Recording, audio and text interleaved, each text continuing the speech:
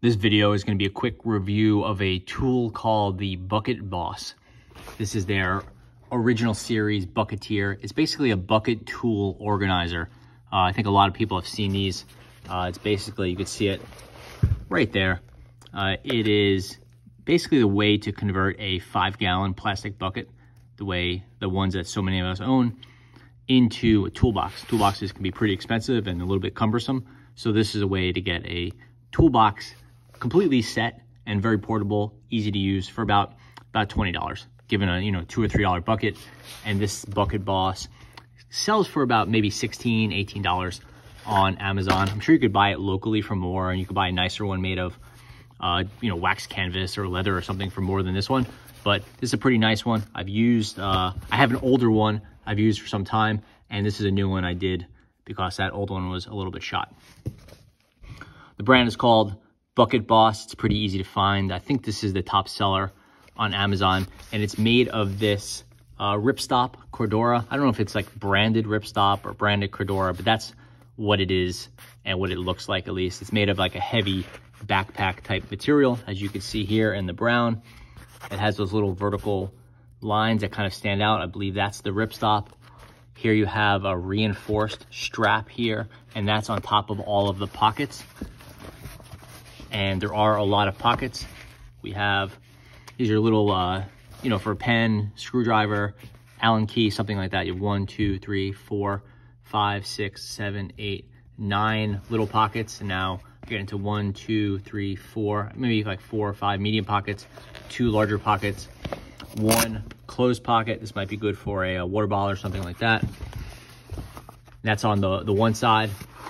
The other side, we have 1, 2, 3 medium pockets, 1, 2, 3, 4 larger, tall pockets right there. You have a strap here. You have another hanging strap.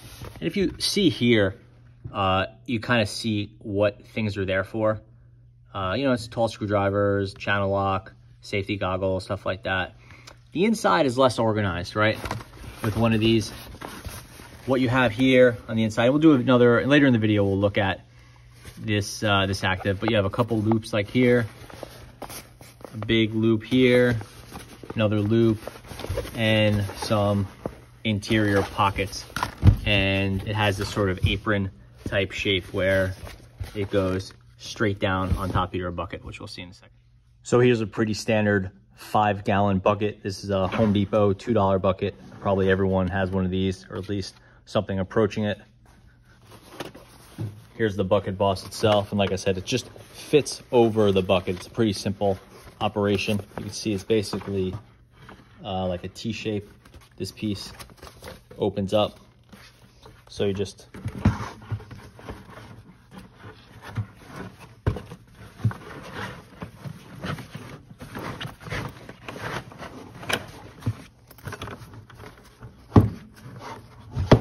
you want to be cognizant, of course, of the handle, but basically the seams line up here with the handle. And now this gets shoved under here.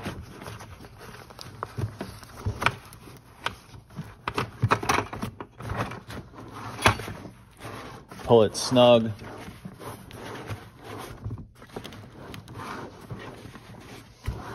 And that's it, you're good to go. Here you have the small pockets. Again, that's more for screwdrivers. Here you have some bigger pockets. Might be for some pliers or something like that with a little bit more width. Handle is fully functional, as you'd expect. On the inside, we have straps.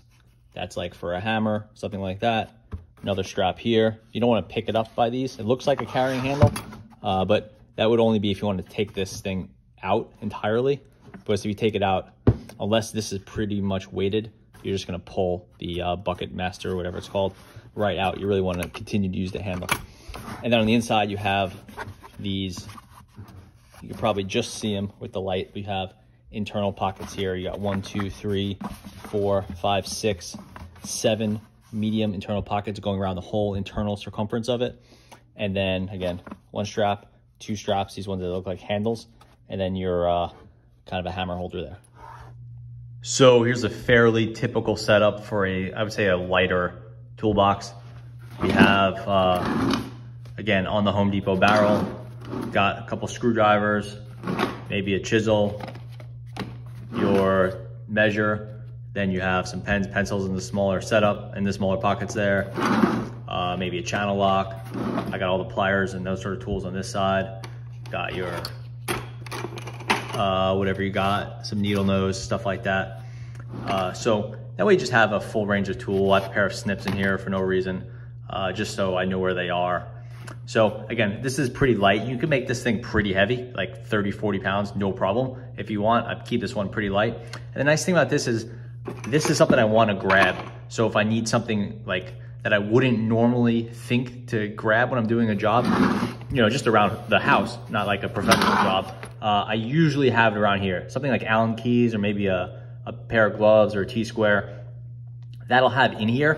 So if I know I have something to do upstairs or in the basement, I'll just grab this, go ahead and do it. And I think that's really the advantage of something like this. It's maybe half the weight and twice as easy to carry as as a standard wooden toolbox. So it's a nice setup. I keep it light.